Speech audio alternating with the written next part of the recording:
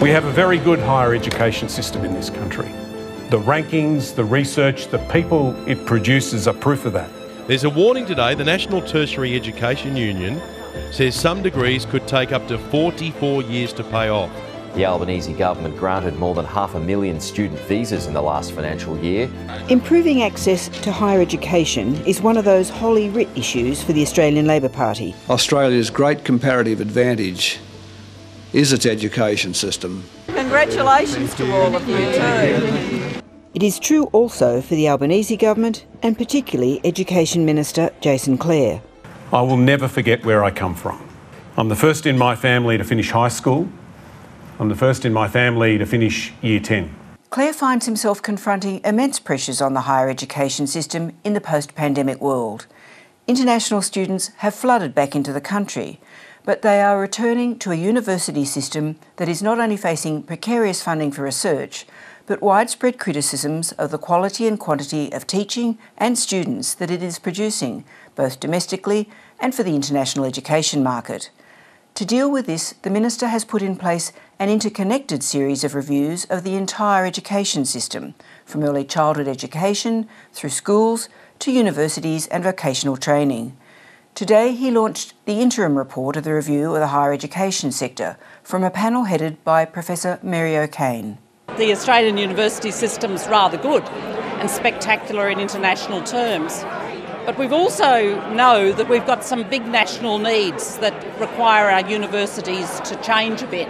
We need lots more graduates, and also we need a strong equity focus.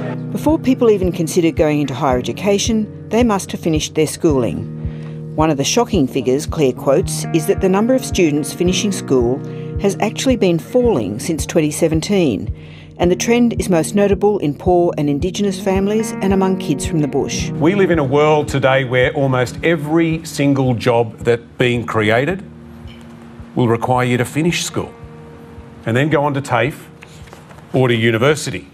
But once they get to university, problems remain, according to the report released today. It says that despite this demand for higher skills, the demand for undergraduate degrees is actually falling. It is now the lowest since 2014.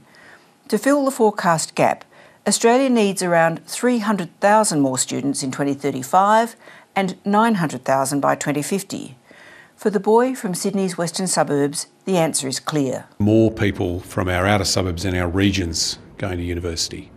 At the moment, almost 1 in 2 young people have a uni degree, but not everywhere. Certainly not in the outer suburbs of our big cities and not in our regions. Clare announced a range of immediate measures today to try to fix this, including doubling the number of university hubs in regional and outer urban areas. But the interim report's more significant content may have been in what the Minister called a few big, spiky ideas. And they took me at my word, and hence the echidna on the front page. These include what sound like significant changes to the student subsidies paid by government. The report flags a universal learning entitlement and needs-based funding for underrepresented groups. What can we do at the university gate? What can we do with funding to create extra supports for students from disadvantaged backgrounds to get into uni and to stay at uni and complete their degree?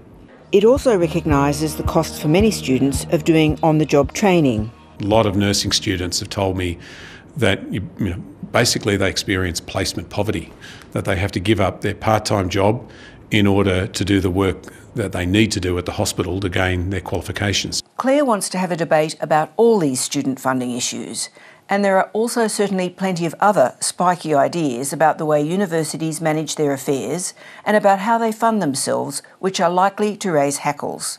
For example, the review floats a possible levy on international students to help fund research.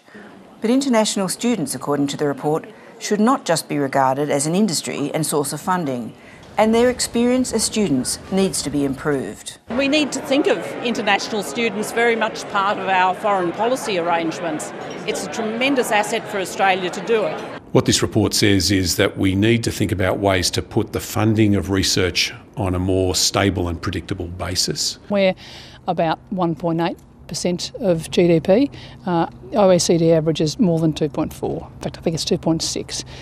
We don't want to be average in anything. We certainly can't afford to be average. It is very challenging because our universities are so good and they carry such an amount of weight in the research area where, against international norms, maybe our industry is not doing as much R&D percentage-wise, but our universities are picking up the slack.